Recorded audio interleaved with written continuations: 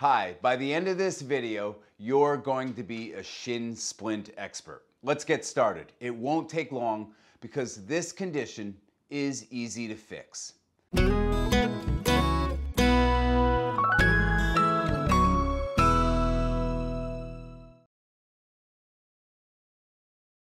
Shin splints result when muscles, tendons, and bone tissue become overworked or overused, similar to tendinitis.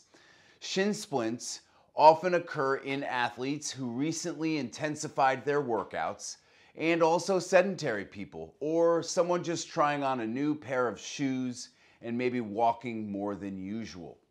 The main symptom is pain in the shin area. If you see bruising and had trauma to your legs, then an x-ray should be taken to rule out a fracture or broken bone.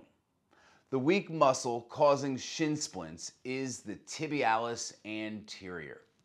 Located along the upper 2/3 of the outside or lateral aspect of the shin and inserts into the medial cuneiform and the first metatarsal or big toe on the inside of the foot.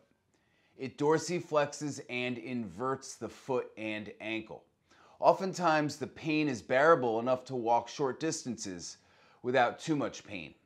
Running is usually too painful and is not recommended for a few weeks up to a month, depending on the treatments that are being done. Now, what causes a shin splint is fairly simple. It's just a weakness in that tibialis anterior muscle, which can be for a few different reasons.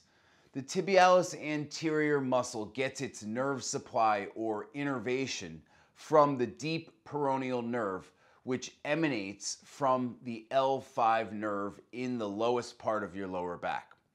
Now, regardless of the reason, I'm going to show you how to fix shin splints for good. We have some great shin splint exercises for you coming up at the end of this video, so hang tight.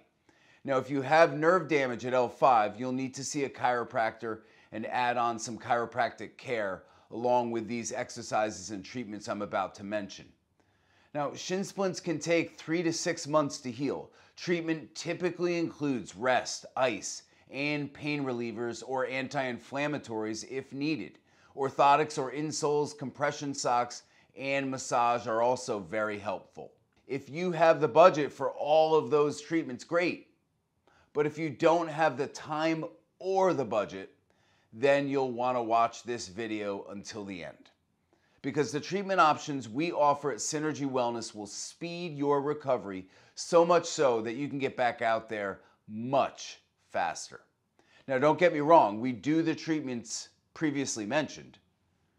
But if you want to save money, speed up the healing process with 1 to 3 weeks of recovery time instead of months, we offer cold laser therapy, custom orthotics, taping, foot and ankle adjustments, and exercises to strengthen your tibialis anterior muscle. Our assessment and treatment ensure that you'll never have to think or deal with shin splints again. Cold laser therapy can be done in our office in Manhattan, or we have rental lasers for pickup only. Now, before I share my favorite exercises to strengthen your tibialis anterior muscle and fix your shin splints and shin pain for good, please click that like button, give me a thumbs up, even if you don't like me and you like the content. And feel free to comment below if you have any questions or comments. And don't forget to subscribe, otherwise you're going to miss our 4 weekly videos discussing some of the most common health conditions. I hope you enjoyed this video, and hang tight. We've got my favorite exercises for shin splints right now. With your legs straight and the loop of an exercise band around your foot. Attach a band firmly in front of you with the slack taken off. Bend your ankle against the resistance. Return to the starting position. Ankle nearly straight, in a controlled manner, resisting the pull from the band.